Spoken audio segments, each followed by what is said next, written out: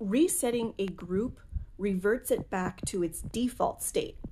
What that means is if you have a group with a data source by default and the data source changes, the user interacts with it, they trigger a workflow to update that data source, resetting the group reverts the data source back to the original. Also, let's say you have inputs inside of that group with initial contents, or maybe they don't have any values in their initial contents or defaults.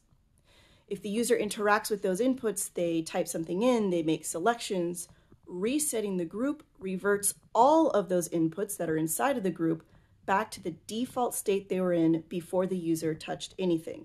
It's a great action to run when you're working with forms because it does give the user some feedback that they're done once they've submitted and you've captured all of the details.